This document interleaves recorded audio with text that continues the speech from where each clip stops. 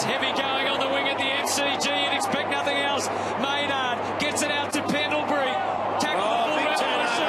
And it's Brayshaw. A bounce. Can he see off Tuvey? Now it's Bernie Vince. He's done it twice. He's done it 3 times. Bernie Vince. Could he be the match winner? Watch this here. Bang.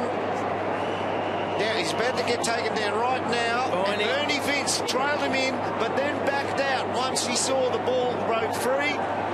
So Pendlebury's still on the logo. Still on the logo. You can't blame him. He'll give his all for the club, but that's a heavy tackle on Scotty Pendlebury. And Bernie read the situation, summed it up very well. Well, he's just a fantastic finisher.